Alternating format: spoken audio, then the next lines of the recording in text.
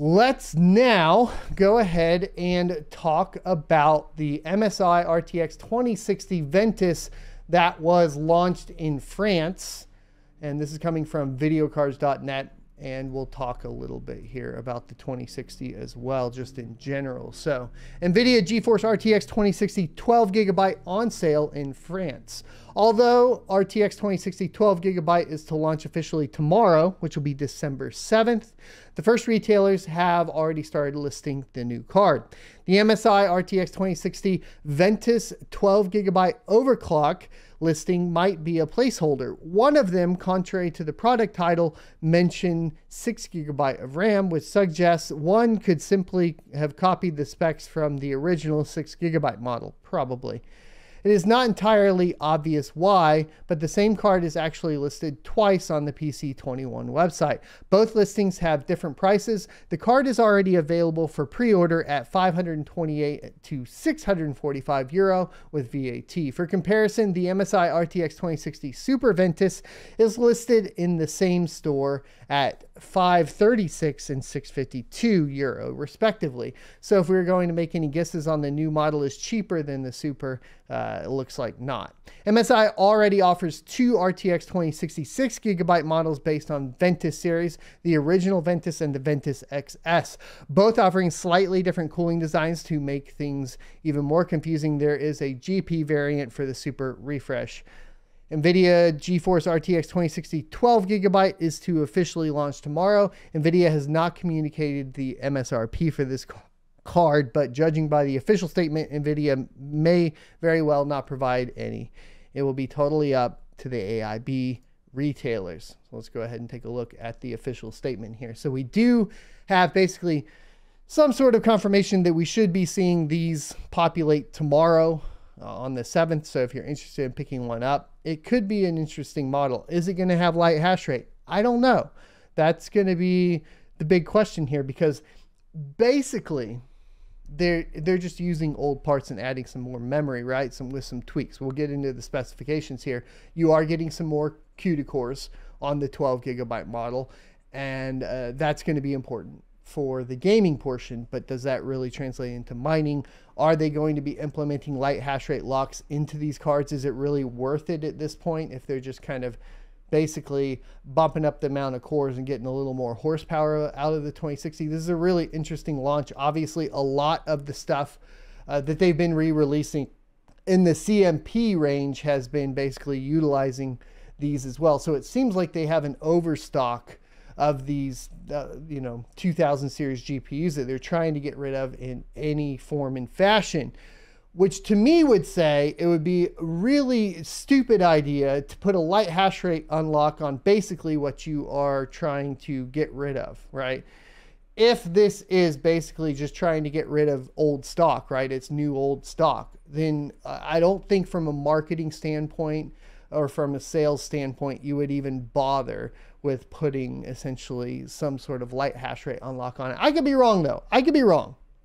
I could be completely wrong. It just seems like to me it would be weird. Maybe we'll get some better ideas in here and see if it is. I haven't actually looked at these specifications yet. Maybe you guys in chat already know. But the webpage update confirmed that the card features 2,176 CUDA cores, so that's compared to the 1920 of the previous 2060, and is essentially an RTX 2060 Super with lower memory bandwidth. It even has the same clock speeds. So we are looking at something that will perform worse than the 2060 Super in mining because of the lower memory bandwidth, presumably. In our original reporting, this is from videocars.net, they say, we concluded that the existence of NVIDIA's own design is good news because customers will have a chance to buy the card at MSRP, either through NVIDIA's own web store or through select retail partners. An AIB launch only would mean that MSRP might be a pipe dream as soon as AIB margins and retail overcharged are included in the final price. Unfortunately, it appears that the listing of the Founders Edition was a mistake, as NVIDIA has already removed this information from the website.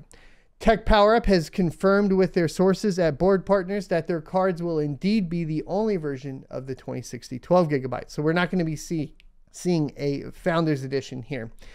Quote, NVIDIA has updated their website to remove the Founders Edition, blah, blah, blah. We already read that. NVIDIA RTX 2060 12 gigabyte is officially launching on December 7th. We did cover that as well. So here's the specifications kind of side by side. The 2060 Super on the left, the 12 gigabyte in the middle, and the OG on the right here. Those are really the ones we're kind of looking at.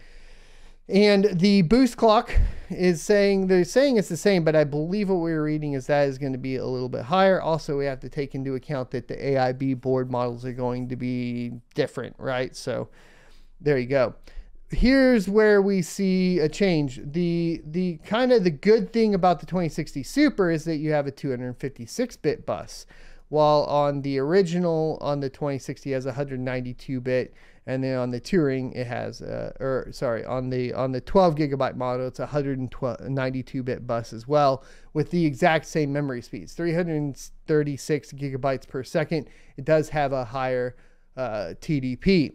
So we don't really know exactly what this is going to cost. Hopefully it won't be $399, but it does feel like it would be $399. If you wanted mining performance, I mean, we could probably just hop into here and like literally look at a 2060 and get an idea, right?